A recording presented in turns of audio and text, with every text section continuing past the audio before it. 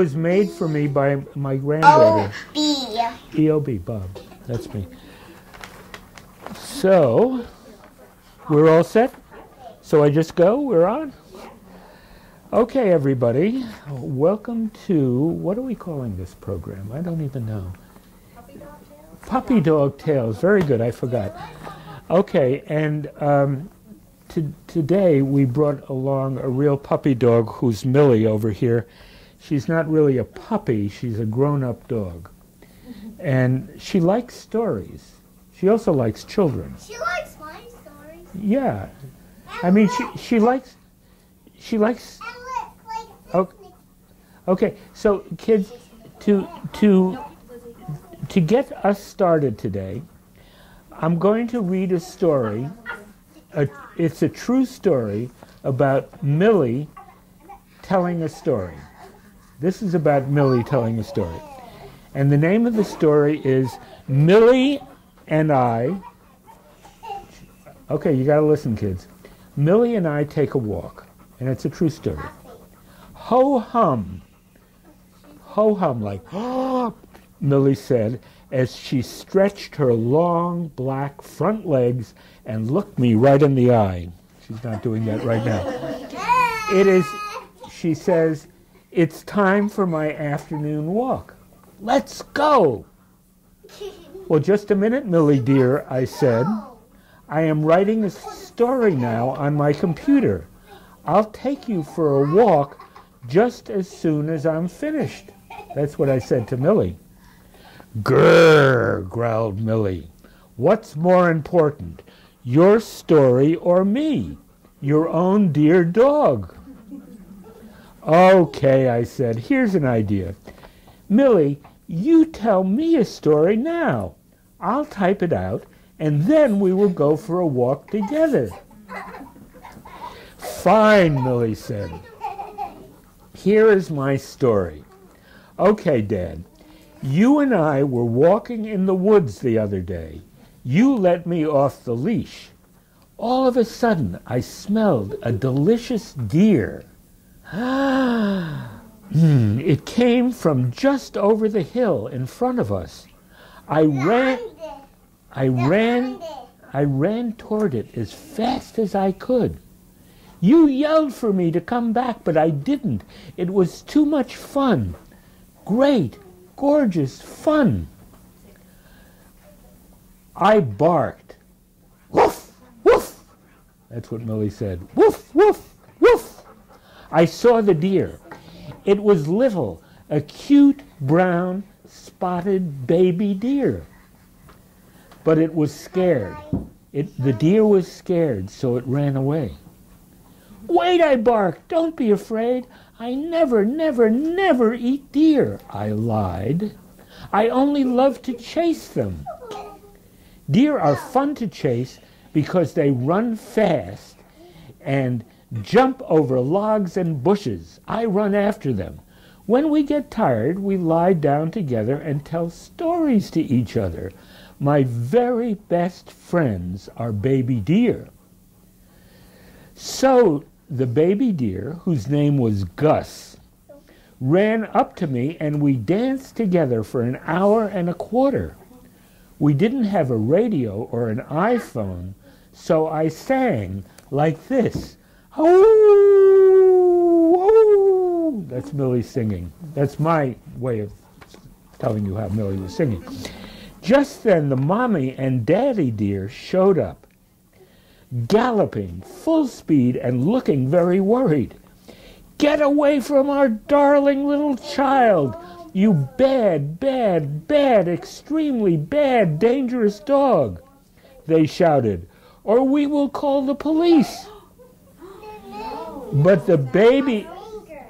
Children, listen. But the baby deer said, oh, Mommy, oh, Daddy, this is just Millie. She's my very best friend. You don't need to be afraid. She is a fine animal and the greatest dog dancer in the whole world. Gus and I, this is still Millie talking, Gus and I met in the woods many times after that. Our dancing became so beautiful that we were invited to many children's birthday parties. And that is my story, said Millie. So off we went, Millie and I, for a very nice afternoon walk together. That's the story. Do you like the story? Yeah. It's a true story, really. It happened.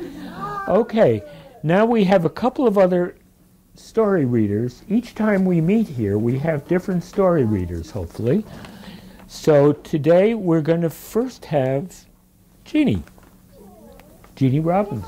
Come over, Jeannie. I have some questions, though. I have questions for the children because this is the first time I've done it. And I'd like to know, do your parents have any rules for you? Are any of you told to do or not to do some things by your parents? Chantal, do you have rules at home? Yeah. What are your rules at home? My parents have you fly by Doggy, Pam, come back. Doggy. Did we all hear that and understand it? And then they go too far away and do them. So the cats know that you know that the cats have rules. And do the cats know the rules and usually follow them? Yeah, the parents fly with them. Cats find the parents and they listen to you. Oh, good, good. Does anybody else have rules that they at home? Yeah, what are they? Kyle, that's not a problem. I have sharp things out. You have sharp things at your house? And what are her rules about those sharp things? Kyle. You have to leave them alone? Kyle, that's not a And my parents fly in. Chantal, do you have any rules at home? Do you have a bedtime? No. Do you have to go to bed at a certain time? I eat my gummies before I go to bed. Do you eat them yourselves? All right, Lizzie, come on. Do your parents follow your rule? Do your parents follow that rule? Do your parents follow that rule? Okay. And do you have any rules for your parents? That if you do something right, do they make any promises to you? I guess not.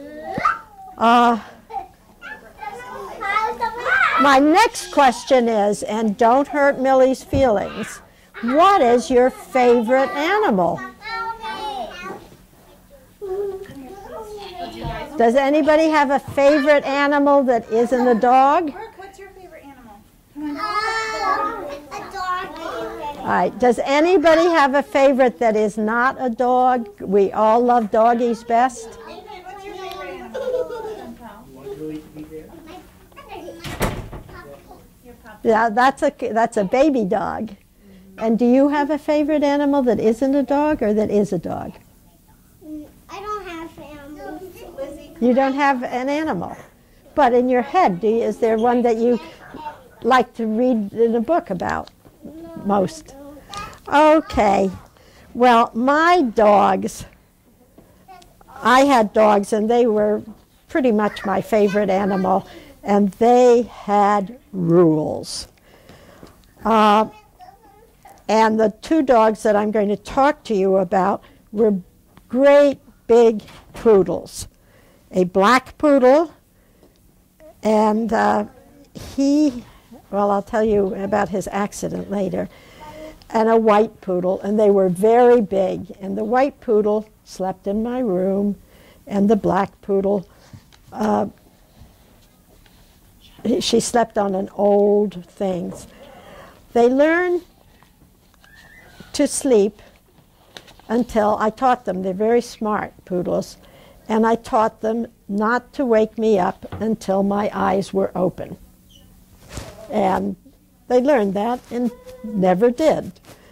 But they wished my eyes opened earlier. So then one of them, the black poodle, was named Truffle, and he had an accident. He was attacked outside by a wild animal that broke his leg, and I took him to the veterinarian, and the veterinarian said, he said it, and he said he'd be good, but he had to keep his leg straight for a month and be very careful. And he hadn't been allowed to sleep up in my room before because he didn't have a desire to leap up on my bed.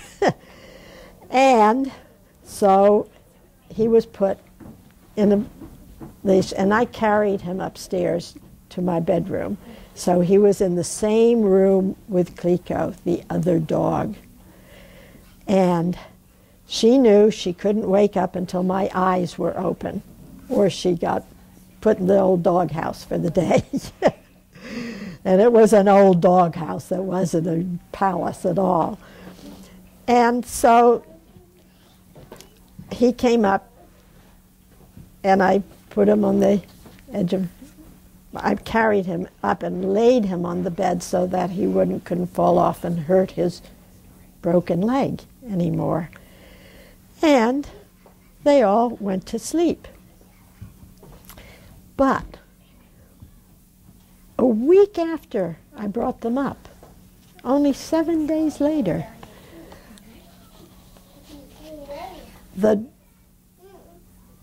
dog who had his broken thing and was sleeping on my bed retracted and very gently opened my eyes. And what do you think happened next? Drive and crash into a car. No, they weren't driving a car. But what happened next is the white poodle jumped off the bed and licked my face to wake me up because my eyes were open, and that was, she had obeyed my rules. So could I punish them and say, bad dog? No. No, that would have been not fair. If your mama and daddy make a promise, do they keep their promise to you? The way you keep your promises to them? No. Okay. But they were happily ever after, my dogs, and they loved each other, and they got along with everybody outside because they felt safe together. And if you make a promise, you want to keep it. And that's my story. It only took them 4 days to do this, to somehow or other talk quietly to each other in a language I couldn't understand. It was just little soft sounds, but they understood. And one told the other that wait till he licked my face and then she wouldn't be punished. And that's my story.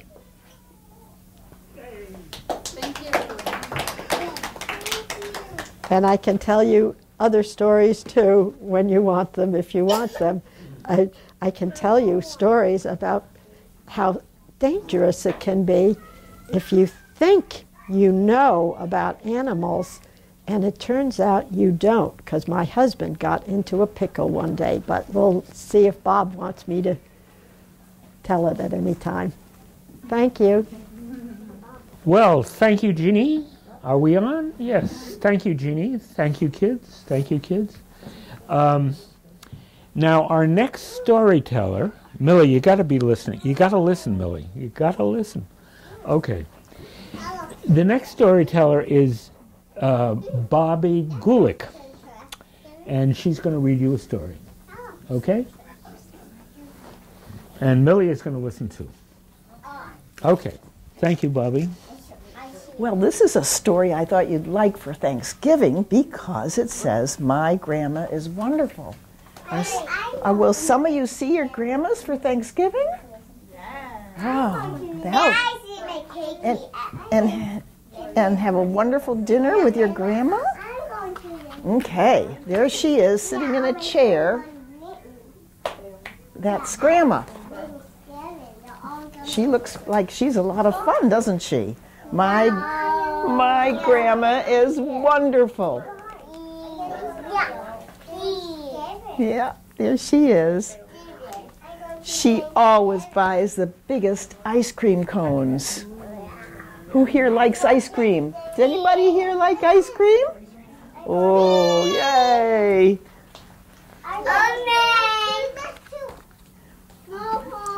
And she never ever loses a tic-tac-toe. There she is. Look, they're playing in the sand.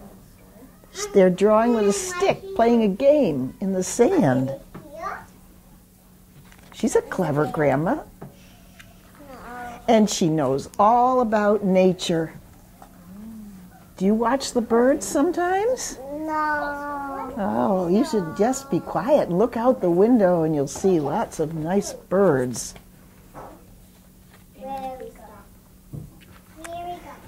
And she's great at untying knots. That's kind of fun, isn't it? Why is it all wrapped up? I don't know, but look who's got the knot. Who's that? Who's that with a knot? It's Kitty. Kitty. Looks like Kitty likes to get into Grandma's knitting.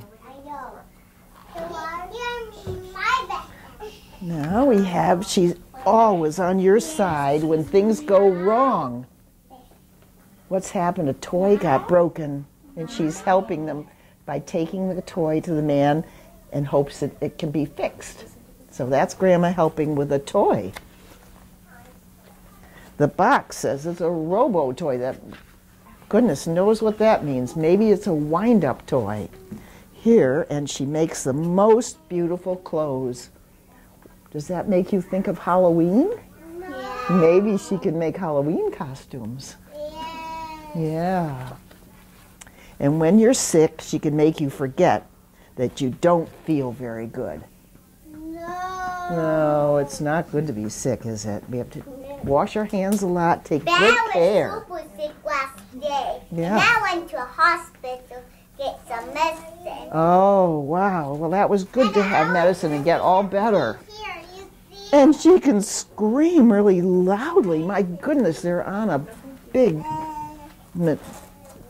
ride. They're on a ride and they're all shouting. What is that ride? Well, who knows? A roller coaster. Hello? I know. Looks a little bit scary. And she has excellent hearing. So look at this picture and see what's happening. Can you see what's happening in this picture? Yeah. Yeah, the children are up past their bedtime, and Grandma's looking at her watch, and she says, "Oh, it's time for you to be asleep." And no matter where you are, she always has what you need in her pocketbook. Isn't that nice? Yeah. It's great to have a grandma like mine. So Grandma's getting a cup of tea from somebody dressed in a costume. Isn't that funny? I bet she likes that. Most grandmas like a cup of tea. So that's the story of My Grandma is Wonderful. Well, are we ready? Yeah. So, thank you very much, Bobby. How about we'll say thank you, Bobby, by clapping. Yay! And we'll say thank you to Jeannie, who also told a nice story. Thank you, Jeannie. Yay! And now we have to thank Millie for being very good. Millie didn't tell a story, But she told me the story, and then I told you the story, so we have to thank Millie too. Okay, 1, 2, 3. Yay! Okay, and then you got to thank me for reading Millie's story to you. 1, 2, 3. Thank you, Bob! Yay! Okay, and now we have to thank all of you kids and your teachers for coming to our show. So 1, 2, 3. Yay! Okay. Millie, you're not clapping. What's the matter with you? She's wagging. Well, she's wagging her tail. She likes this scene here. Thank you, everybody. We'll see you again sometime. Goodbye.